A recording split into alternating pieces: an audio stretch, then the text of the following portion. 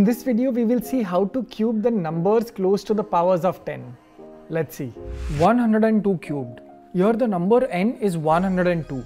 The number is near 100. Hence we consider the base as 100. What's the deviation here?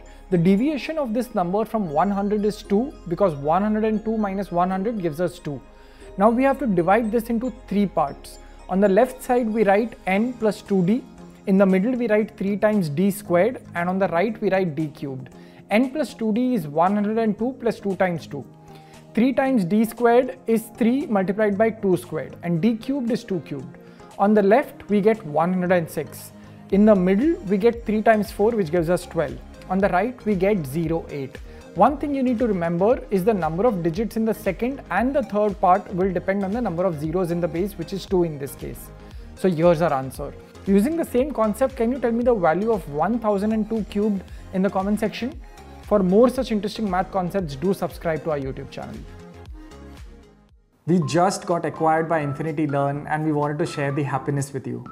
For a limited period, we have an unbelievable offer for you. Do check out the links in the description and the first comment below.